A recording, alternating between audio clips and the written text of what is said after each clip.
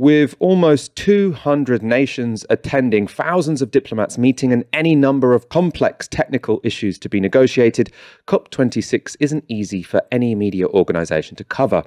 However, genuine complexity doesn't provide an excuse for a mistake made by US giant CNN this week.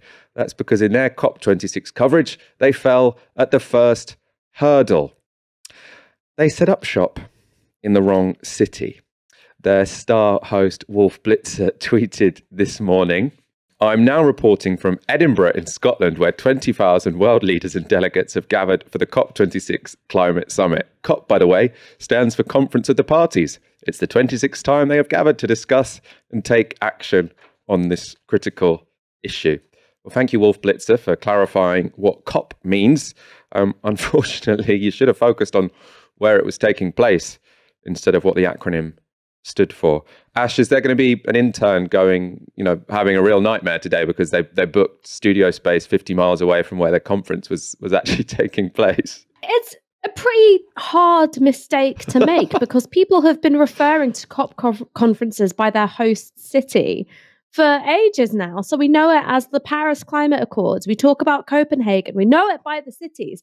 And Glasgow sounds very different. It is spelled very differently. It is pronounced very differently from Edinburgh.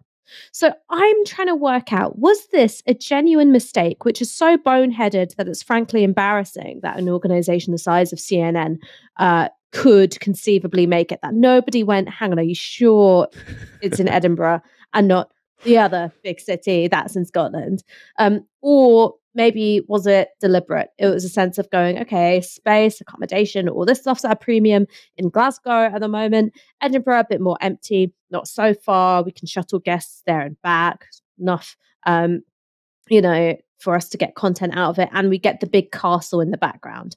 I'm trying to work out if this was actually a mistake or not, because the mistake would be so stupid as to seriously stretch my credibility here. Oh, sorry, my credulity, not credibility. Although CNN have lost that too. Yeah, I mean, I suppose their defense would be, there was a shortage of space in Glasgow, but you'd have thought if they made a decision on that basis. Also, Joe Biden flew into Edinburgh, apparently, so they wanted to be there, when the plane landed, I don't know.